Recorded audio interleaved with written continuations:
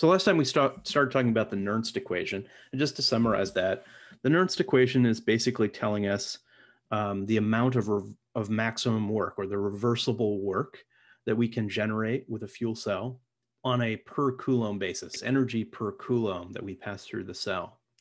And so what I wanted to talk to you today a little bit about, what does that mean in terms of fuel usage in the cell? So kind of translating this back to the material balance question, and how do we go about that?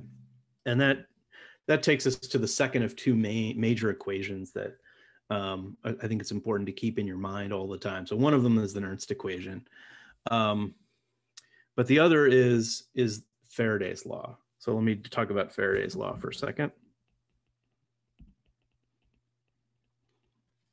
So the basic idea is if you have a cell and we're passing a certain amount of current through that cell, meaning electrons going in the bottom and coming out the top, positive charge is flowing from top to bottom in this example. At the same time, we're feeding through the cell a certain amount of fuel and producing exhaust. And we see that manifest in the gas phase. So we've got a certain amount of gaseous fuel that we feed in, and then some gases come out. Some of it might still be fuel, some of it's the exhaust gases. We put in air, depleted air comes out. And we usually think about that in terms of an extent of reaction. So like think about this from a kind of like 310 or 325 perspective, or reaction engineering. We have a certain amount of extent of reaction, which has units of moles per second, which is the consumption of fuel.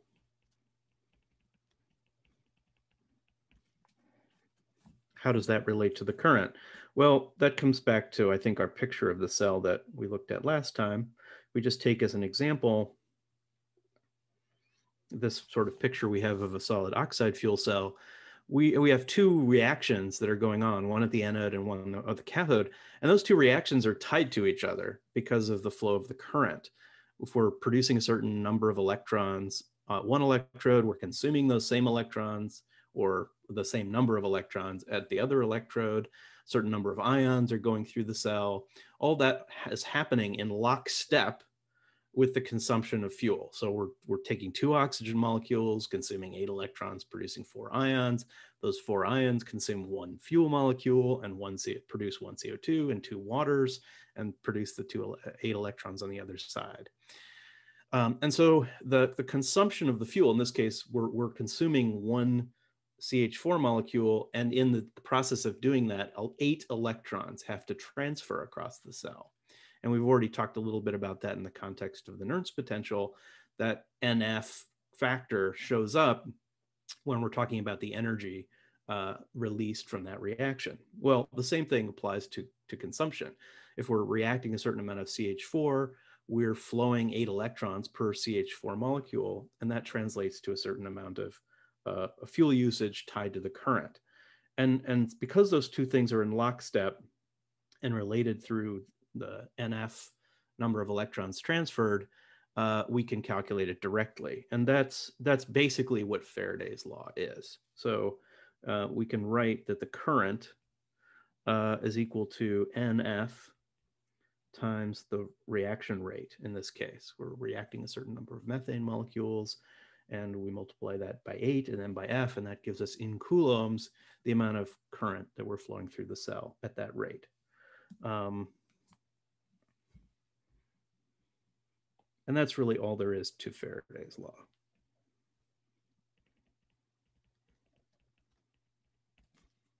The one thing I think where things get a little bit confusing, and the reason I'm bringing it up so explicitly like this, is that is what happens when you have a stack of cells.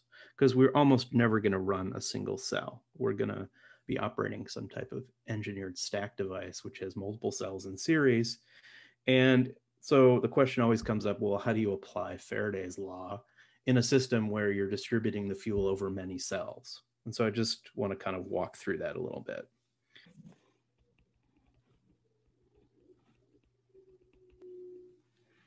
So to remind you, when I was talking about a stack last time, we have a series of cells.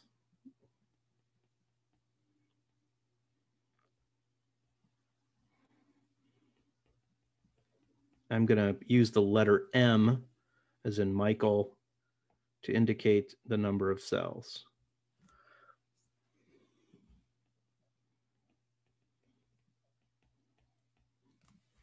And we've talked a little bit about last time what happens to the voltage. If we measure the voltage across the whole stack, we expect that to be the cell voltage added up. So each cell, if we have M identical cells, we could multiply by the cell voltage by M, and that would give us the total stack voltage that we would expect. And then meanwhile, through the stack, we're passing a certain amount of current. That current is going through every cell. So the current on a cell is equal to the current on a stack. It's not distributed amongst the cells. It goes through all the cells. But the fuel is being distributed because we're taking the fuel, we're feeding it to the stack, and then we're distributing that fuel across each cell, hopefully identically. So likewise, we might say that the utilization, or excuse me, the consumption rate on the cell, on one cell, this is equal to 1 over M times the consumption rate for the whole stack. So if we're consuming a certain amount of fuel on the cell, we'll multiply by that by M, that's going to give us the total amount of fuel that we're consuming for the whole stack. So where does Faraday's law apply? Faraday's law is going to apply wherever we're passing a current. So if we think about one cell, we would say that I on the cell is equal to NF times xi dot for that cell.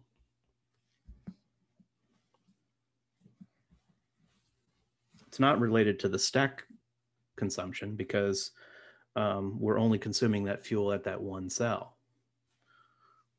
So putting that all together, the work rate, or the power, in this case, that we're producing from the stack, this would equal voltage times current. So I can take the stack voltage times the current on the stack.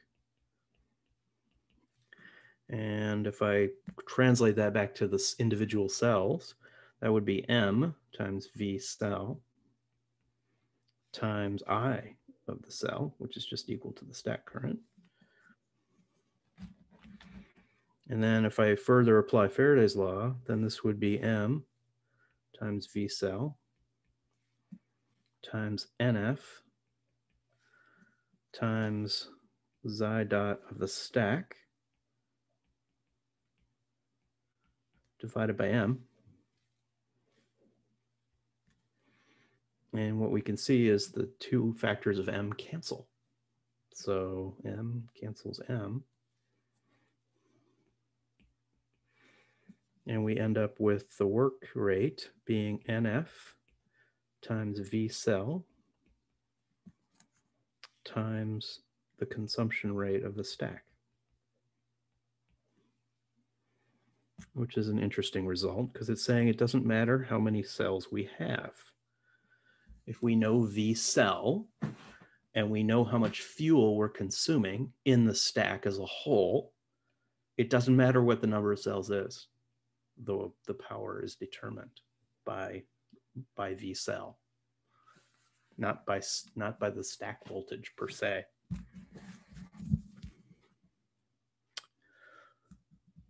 And then if we take this one step further, if I think about the minimum work, or excuse me, in this case, the maximum work for a fuel cell, the reversible work, meaning if we did everything reversibly, how much is the maximum amount of power this fuel cell could produce?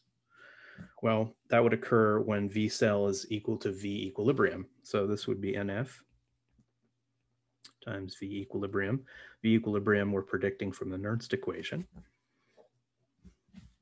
times xi dot of the stack. And to remind you, V equilibrium can also be expressed in terms of the Gibbs free energy. So this would be NF times minus delta G of reaction divided by NF times xi dot of the stack.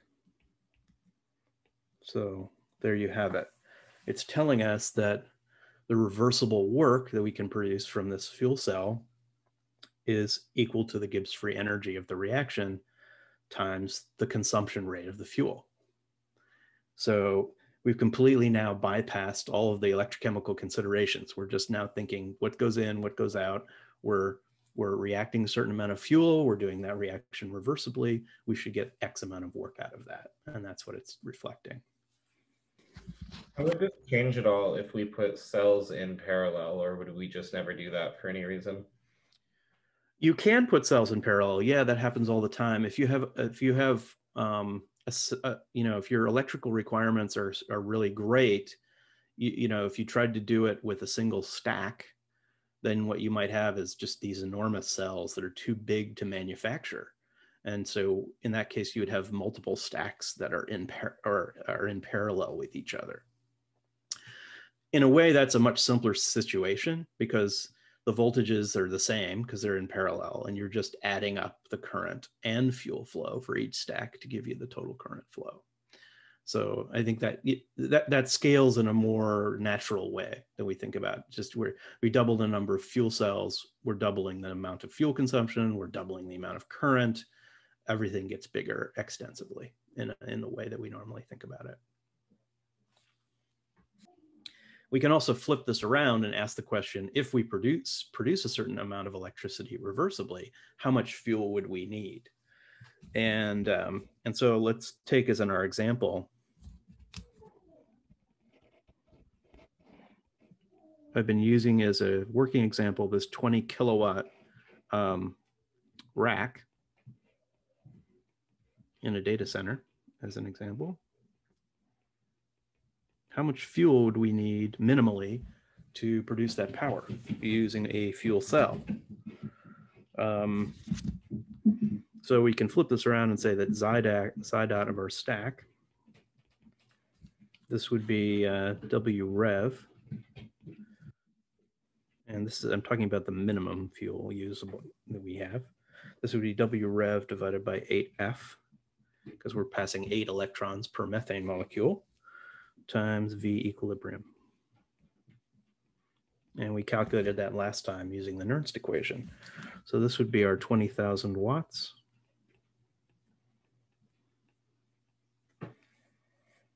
And then we're dividing by 8, and 96,485 coulombs per mole. And then 1.03 volts, which I believe is the Nernst equation we calculated last time. A volt is a joule per coulomb. So that's giving us moles per second of methane. And this was will be 0.025 moles per second. This would be the minimum amount of fuel we would have to feed in order to produce that much electricity if we did everything reversibly.